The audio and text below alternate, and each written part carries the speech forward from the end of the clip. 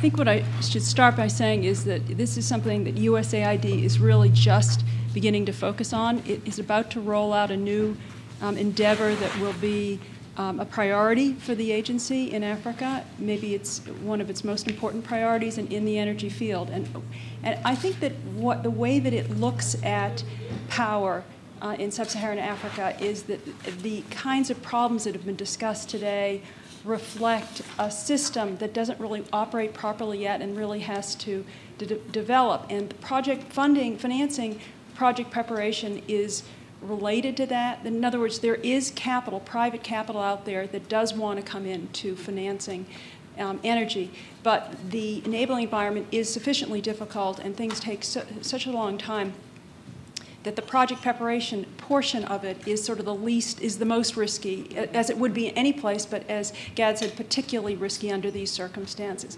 And because, as Gad said, this is when one engages in this way, you're creating both a public good and a private return. I think people have to get comfortable, at least at these stages, with the fact that this is going to have to require both concessionary financing and commercial financing, and that those combinations are fine and maybe the right way to do it.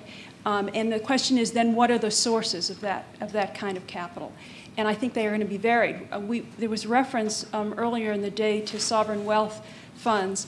There's also been reference to pension funds. I think it's very difficult to think about pension funds investing in this category of investment. It's really fiduciarily difficult for them and probably improper for them to take that kind of risk unless it was done through a vehicle, the sort that Gad just suggested, and I'm not sure how that would work. On the other hand, sovereign wealth funds should be investing for the public good to some extent, as well as for financial return. And so maybe they belong in this sector to the extent that they exist.